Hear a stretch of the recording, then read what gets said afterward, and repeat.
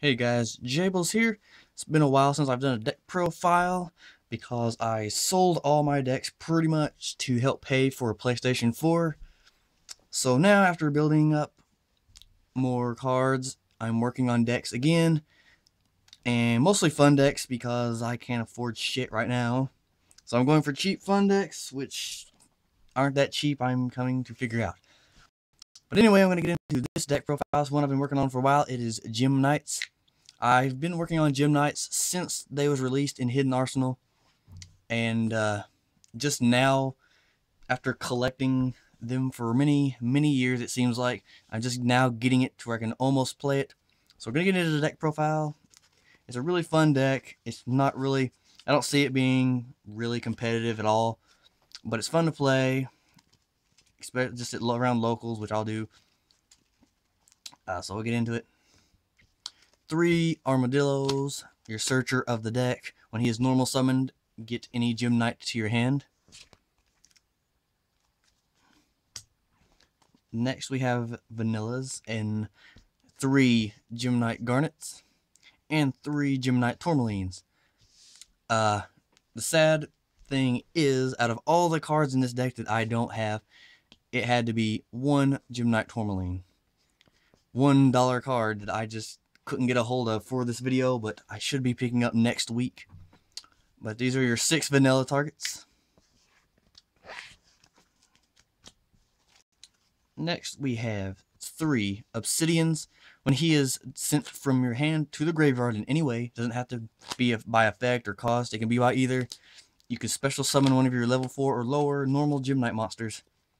So he's really good for when you're going for that OTK push, or just getting more on the board, or going that extra monster you need for an Exceed.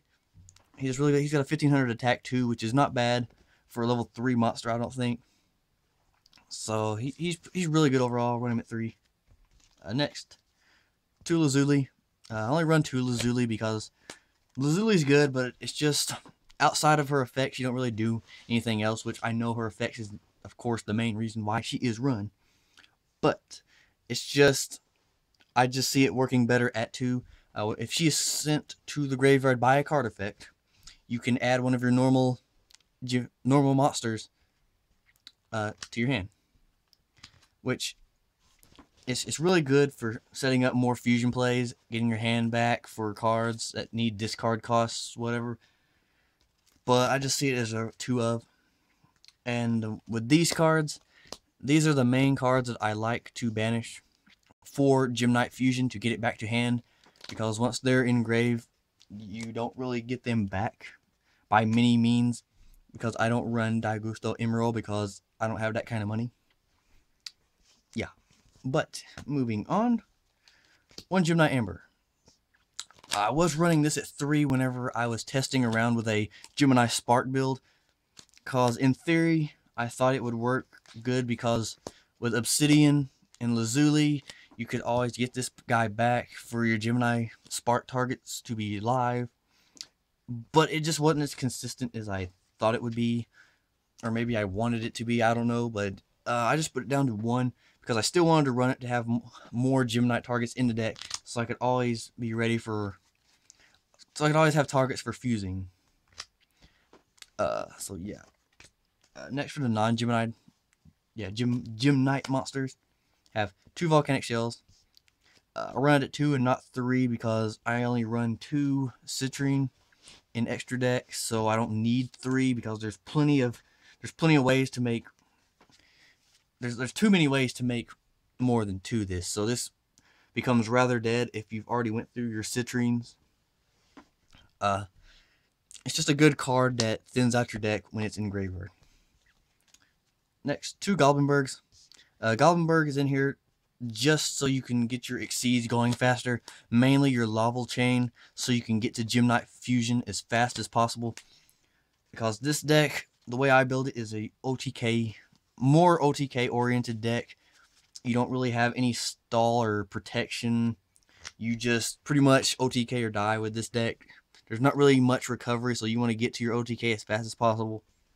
And by doing so, you need the Laval Chain and dump it to the graveyard. Then we have one Rescue Rabbit, because you do run the 6 vanillas, and Rescue Rabbit is just amazing. Then for our last monsters, we run the Fire and Ice Hand engine.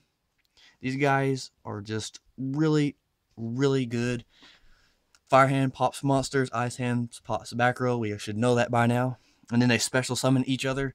So it helps out this deck in multiple ways. One, it leaves a level 4 on the field so you can get to your exceeds faster. You can get to your level chain faster if you need to go that route.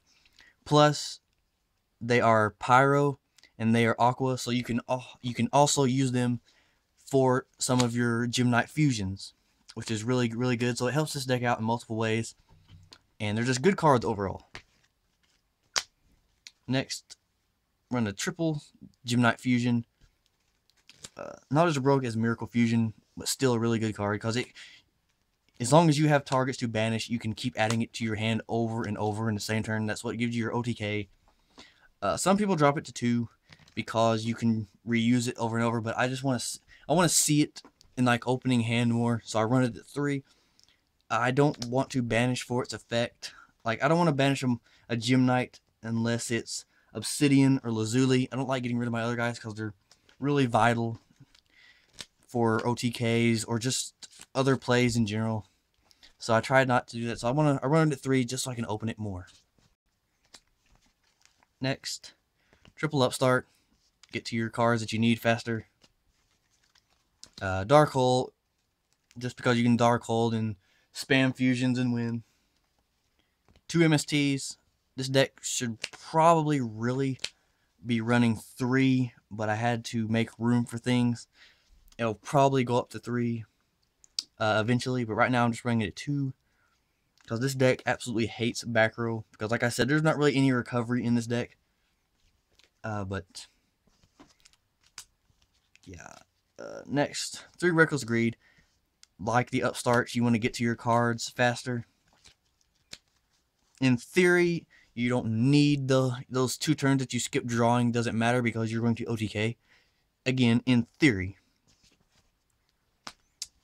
Next, 2 Trap Stuns to help with the back row, which this deck hates.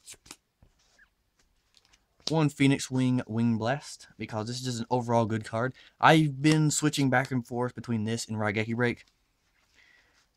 With this card, you get the effect of Lazuli and Obsidian off because they are sent to graveyard. Actually, I don't believe Lazuli would get her effect because it's not a cost, I believe. But you still get Gem-Knight Obsidian. And then the 40th card, I'm just messing around with Fragment Fusion. Because, once again, in theory, it seems good, like Battle Phase shenanigans.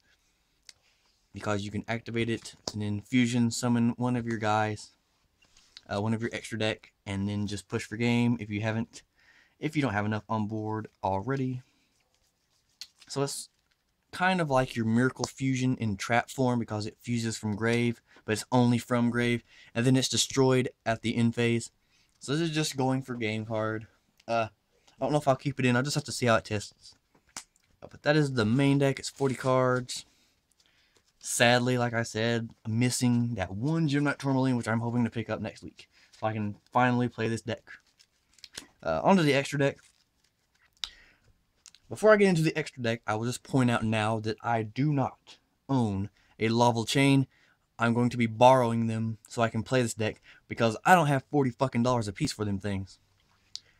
But if I did, I would try to run 2 Laval Chains, just in case the first one gets stopped.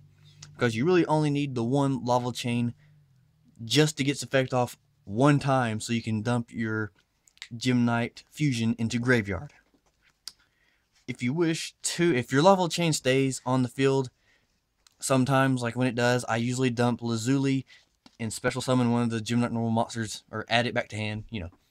But anyway, we'll get into it. I have 1 Gem-Knight Amethyst, just because I run the Ice Hands and I can make him, and he's a giant Trunade, which is really, really good. Like when he is sent from, I believe it's from field to the graveyard, you bounce all spell and traps your opponent controls to the hand. So it's giant Trunade, or it's all spell and traps on the field. So yours too, but this deck don't really run any. So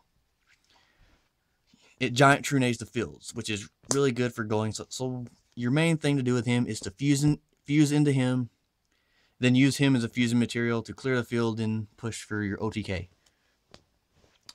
It's really good. I like it. I can run it, so I'm going to do it.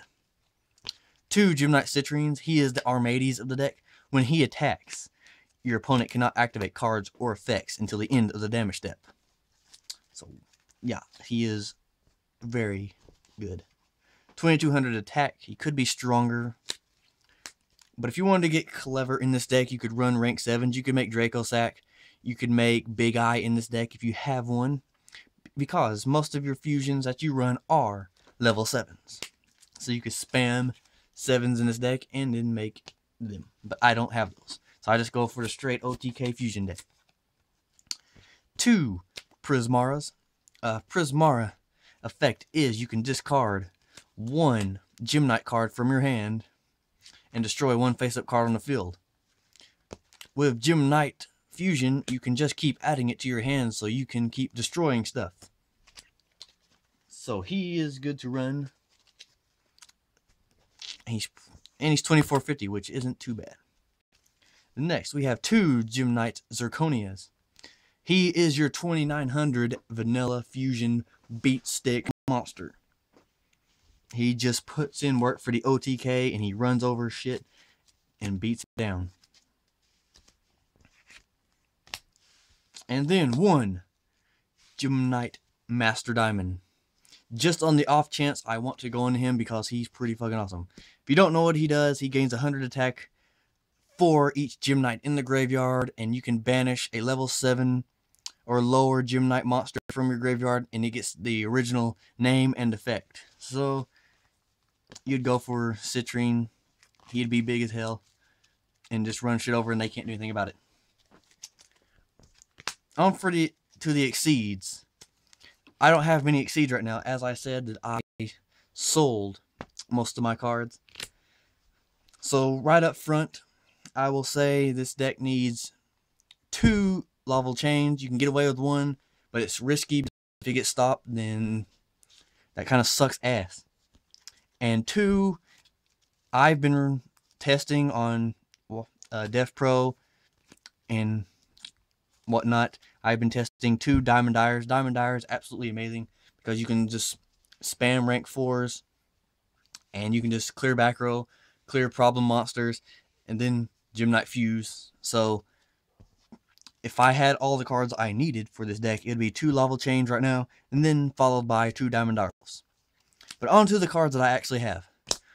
Cowboy, because it ends the game. Maestroke, because it's rank 4. Utopia, because it's rank 4. Gem-Knight Pearl, because it's a Gem-Knight deck. And finally, Crazy Box for that ever-present skill drain.